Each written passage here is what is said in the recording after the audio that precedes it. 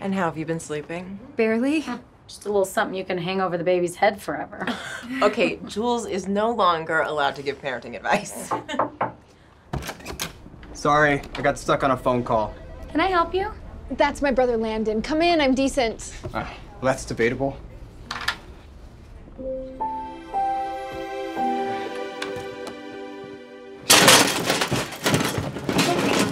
Oh, are you okay? Yeah, yep, I'm good. I'm great. Great looking. Landon James, this is Dr. Ames. Oh, fun, your names rhyme.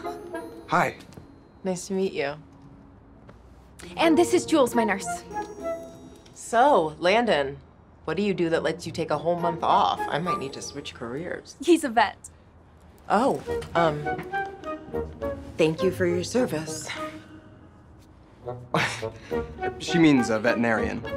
Oh, I just assumed with her husband being soldiers. It's okay. I own a clinic in Heber, so the other doctors can cover for me. It's the perks of being the boss. So I want to check your iron and sugar levels again and run a hypertension panel, but I still want you to take it easy, okay? So when do you think she'll get her lab results back? I can put a rush on them and I'll call tomorrow. You work every weekend? Oh, no, just on call. I try to find a work-life balance. Since when? Since tomorrow. You know what might help with that? Getting coffee with Landon. Wow, you didn't just say that. I feel anxious when I'm napping with you around, Landon. I feel like I should be keeping you company, but if you were his company, then I could nap anxiety-free. A good doctor would help out. Okay, you guys are ganging up on me now? On us. So, you don't want to get coffee? He would love to. Say 11 o'clock? Apparently I'm free tomorrow. I'm not an axe murderer, if that's what you're worried about. I wasn't until you felt the need to assure me that you're not. He has cats. How dangerous can he be? I'm gonna kill you, Hillary. Kill! So, just a murderer, not an axe murderer. I feel much safer now. I promise he's a really great guy. Tomorrow sounds great.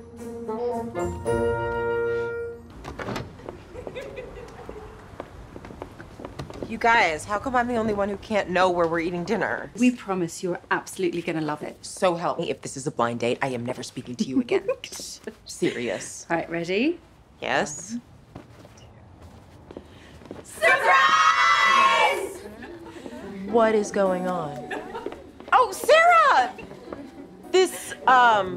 This party is for you? No, it's for you. I found your registry when I went to update mine.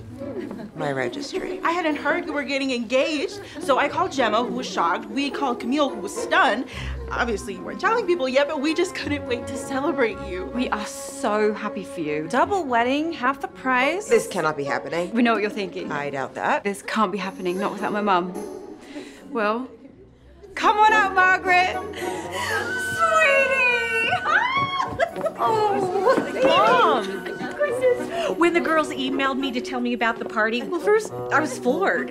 And then I realized you were probably waiting to tell me about Joshua in person. And so I rushed home to be with you. Oh, you didn't even tell me you were seeing someone. Can you believe his name is Joshua as well? I know, right? Sawyer, this isn't something that you hide. Why didn't you tell us? Because, you guys, I'm not really... Oh, you finally get to use your wedding song. I'm going to cry. You deserve the absolute best. Well, I want to hear all the details. Tell us how you met. How did he ask you? Wait, what does he do for work? Where's your ring? Okay, I don't have one because...